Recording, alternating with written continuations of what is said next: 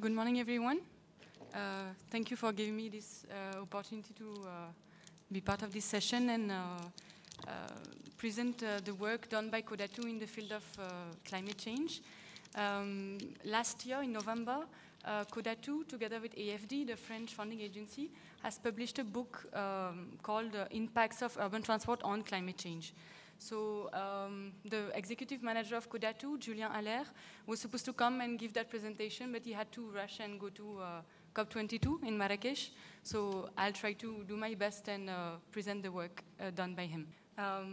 So CO2 emissions in the transport sector are mainly due to road transport. In developing countries, motorization is the main factor of energy consumption and greenhouse gas emission. So regarding the Paris Agreement on climate, there are two main questions. One is what should be done to mitigate emissions from transport sector, which represent about, as Anouita said, around 1/4 of energy-related GHG emissions. And the second question is what can be done especially for urban transport. When we say urban transport, we consider passenger as well as good transport. So it represents, among those 1/4, it represents about 40 to 50% of the transport emissions. So there's actually a huge potential for mitigation. And that's also a sector where local authorities can lead the transport transformation. And that's a sector where there are many co-benefits, as also mentioned in the earlier presentations. So in that slide, it shows the four-wheeler ownership compared to the per capita income. For example, if we take Italy and South Korea, for the same level of GDP, let's say 30,000 GDP, North Korea has twice or even 3 times less motorization rate. It's here the square and the triangle. And the same example is there between Chile and Malaysia. At about 15,000 GDP. So it's still possible, this graph shows that it's still possible for emerging countries to choose their path of development. So that's a basic, and it was presented by Mr. Mishra in the introduction. Usually, to measure sustainable urban mobility, we use the scheme of avoid, shift, and improve, that approach. Avoid means avoid the need to travel. So make the system more efficient. Shift means shift to more environmental friendly means of transport. So make the trip itself more efficient. And then improve means improve the efficiency of the vehicle, of the technology, of the fuel. So make the vehicle more efficient. This study was done by the International Energy Agency. And from this study, it shows that there are two main tools that we can use to reduce emissions in the sector of urban transport. So here they have highlighted efficiency of transport and efficiency of fuel, low carbon fuel. But it doesn't talk at all about avoid and shift. So that study was quite criticized, and then they've started working again on that concept to focus more on the avoid and shift tools. So this is, I think, known to most of you. It shows the CO2 emissions from transport in different cities. So cities in the US, in Canada, in Australia have between 2 and 8 tons of CO2 emissions per capita. And then we come to Europe and Asia, which has between 1 and 2 and less than 1 ton for Asian countries. So that shows also the way cities have developed. In the US, they have huge cities where, with a huge urban sprawl, where people are traveling for 1 hour, 2 hours to reach office. So that's how this CO2 emission difference is explained. So then that's another example in the same line, in the same idea. That's the way Atlanta developed and the way Atlanta in the US and Barcelona in Spain. So for the same population, it's about 5 million inhabitants, they have 25 times less sprawled, and 10 times less CO2 emissions. Again, this is a study from ITF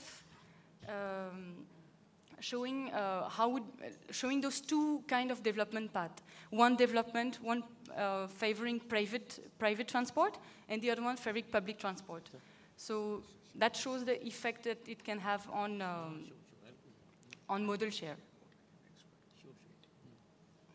Again, in the same idea, that's a graph showing how Shanghai and Beijing developed. So Shanghai between 2002 and 2006 kept the same kind of modal share and same level of CO2 emission per capita, whereas Beijing has almost doubled this level.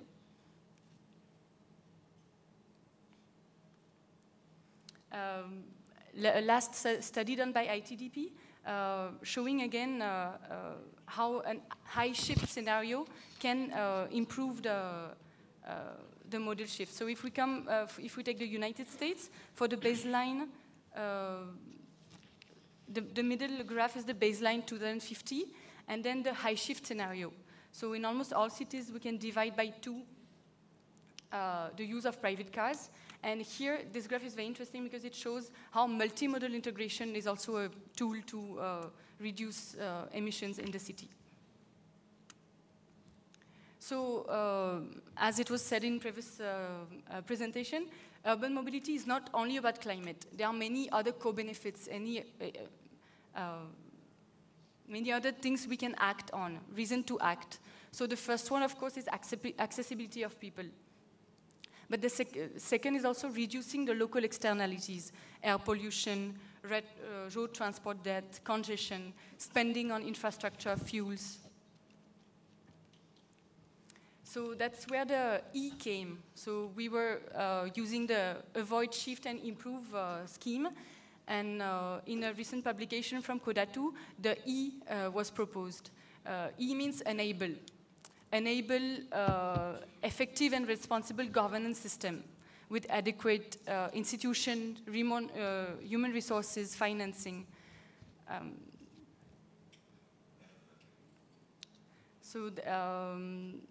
Kodatu has recently launched an initiative together with GIZ and other international partners willing to develop sustainable urban mobility plans. So that initiative is called Mobilize Your City.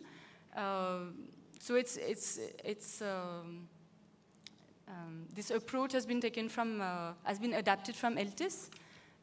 The idea is to prepare well, improve mobility and quality of life, analyze those problems and opportunities, then identify measures and plans, and come to implementation. Because most of the time, the problem in the CMP is that the measures are identified, but they are not implemented. The means are not given for implementation of that plan. So planning and implementation process with a comprehensive view on mobility issues. So as I said, that's the Mobilize Your City initiative, which is being launched today in COP22 in Marrakesh. In India, 3 cities have been identified to benefit from that scheme, Kochi, Ahmedabad, and Nagpur. So cities can still apply to this initiative on the Mobilize Your City website. So if, as a conclusion, that will be a similar conclusion from the other presentation, that's where we can act, have a comprehensive approach on mobility issues through those sustainable urban mobility plans, develop public transport-oriented policies, implement the action plans from the CMP, and measure the CO2 emissions to give access to public funds for urban mobility policies. So thank you, and